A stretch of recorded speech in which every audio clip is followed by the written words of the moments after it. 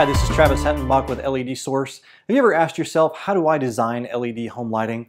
Well, there's a lot of reasons you might want to do that. First of all is if you can do it yourself, it gives you a chance to express your artistic and creativity in your own home.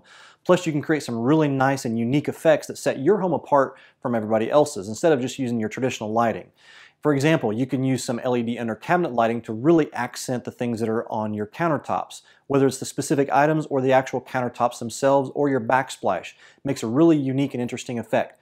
You might also consider using LED tape light behind a picture to create a nice little halo, warm light effect behind it. Again, there's a lot of different ways you can do that, a lot of different options for you, even as simple as adding a touch of color somewhere that you don't have there before. Imagine the look of your picture if you had some light focused on that picture, on that artwork, and nowhere else. Your eye gets drawn directly to that, and it really sets it off, and that's what people look at when they come in your home. Might as well show it off if you got it, right? I'm Travis Hettenbach with LED Source, and there's some ideas on how you can design your own LED home lighting. Thanks.